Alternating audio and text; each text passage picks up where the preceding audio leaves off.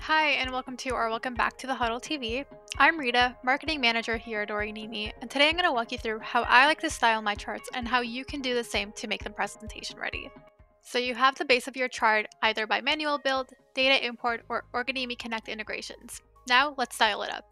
The first thing that we'll want to do is create and name our theme so that we can apply it to this chart and also add it to our themes library. I can easily create a custom theme in Organimi by clicking the theme icon in the dashboard, then clicking Create Custom Theme and naming my theme. In today's example, I'll be naming my theme Organimi Theme. After naming your theme, you have the option to make it the default theme for the organization, meaning that any new chart that's added to the org will have that theme applied, or you can choose to apply it to this current chart only. Once I select Submit, my theme will be created and I can get to editing. What I would recommend, especially if you're sharing your chart and using it for onboarding, is to use your brand colors within your theme.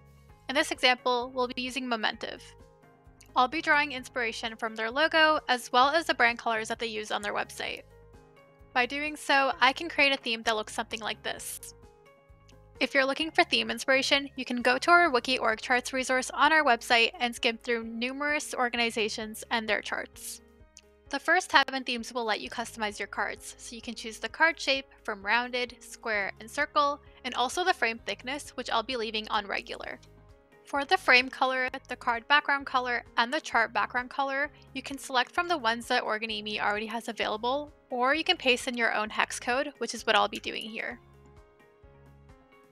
Now that I've added my colors, I'm able to change the card width if I'd like. So for example, I'll change it to 240 to make the cards a little bit longer. I can also choose the height strategy. So do I want it to be best fit, for the role types to share the heights, or to all roles to have the same height? I can then also choose what kind of text I want displayed for the vacant roles. So do I want it to say vacant? Do I want it to say hiring? It's all completely up to me. And then I can choose the role color position. So for example, if I wanted to add a role color for Abigail's role card, who is the CEO, I could do that here, and we'll use that same green in the example, and then I'll hit save. You'll see that once I've done that, she has the role color here displayed at the top of her card, which is what we have selected. If I wanted to do the full card, we could select that, and you'll see that the full card is displayed, and then we could do left, right, or bottom. The next tab in themes lets you customize your counts. For this example, I'll be turning off the subordinate count, and you'll see that the numbers disappear as soon as I check this off. The next tab that we have in themes is fields, which is one of Organimi's most useful features. Not only are you able to customize the look and feel of your existing fields, but you're also able to add more custom fields. For example, if I wanted to include pronouns in my chart, I could do so by adding a field label that's titled Pronouns under the text field type, and then add field. And then when I go into an employee role card, I can scroll down and that field will be available right there for me to fill in. In the theme settings, you're able to customize which fields are displayed on your role card versus what fields are displayed when you click the card itself. So if I want to show the pronouns that I just added, I'll just select those and then they'll be displayed on the cards themselves. I've now added and displayed all of my custom fields, so let's move on. The next tab will allow me to customize my legend, and we'll now be creating one. To create a legend, I'll simply select the legend icon up here. I can then title my legend, but I'll leave it as legend for now. I'll then select Add Legend Item. Once I've done that, I can select a color for the badge, and then I can title what the badge will be applied for. So in this case, I'll title it C-Level Executives, and then I can browse through badges to see what best applies and fits my legend item. In this case, I'll just use this icon, and then I can add some coloring rules. So in this case, our C-level executives are Abigail, Charles, and Eric. So what I'll do is I'll add some rules for the job role title to contain CEO, COO, and CFO. Once I hit save, you'll see that all three of those C-level executives have now earned their badge. Legend badges are a great way to color code your chart and make it a lot more visually appealing and easier to understand. Back to the Legend tab in Themes, you're able to change the title, change the badge shape from square, circle, or stretch, and also change the advanced color display. Next in Themes, you're able to customize your connecting lines for both your primary roles and your secondary roles.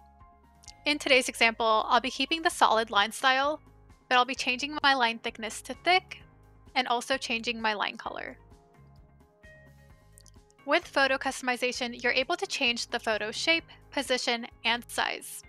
You're also able to select if you want your photos displayed or not displayed.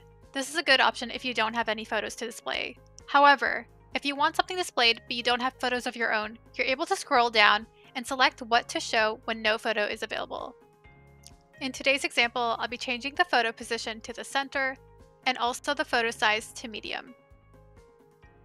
If you have vacant roles in your chart, you're also able to select if you want to show a photo for those vacant roles, and if you do, what you want to show. Next, you're able to adjust your roll card sorting and stacking. I like mine how it is, so I'm going to leave it this way. Under the general theme settings, you'll see that there's an option for role-specific theme settings. And here, you're able to enable an override for the shared, assistant, department, or location role. So for example, Benjamin is an assistant, so I want him to stand out. I'll enable the override, and then I can change the photo and the field settings that I have applied for him, and this won't change for any of the other role types in the chart. I can also scroll down and change the field settings for his name. For example, if I want to change the color, I'll change it to black, and you'll see that that will only be applied to his role and nobody else in the chart. And there you have it. You now know how to take your chart from this to this and so much more. Here are just a few more examples of what you can do with themes in Organimi. Here's an example of Reddit's org chart, Pila's org chart, Nestle's org chart, and Unilever's org chart. If you have an idea for themes or think something is missing, be sure to send us an email at support@organimi.com. That's all for now. Don't forget to subscribe to and check out our video library, The Huddle TV, available on YouTube and our website, and follow us on LinkedIn, Facebook, YouTube, and TikTok to stay engaged and updated on what's new and coming. Bye.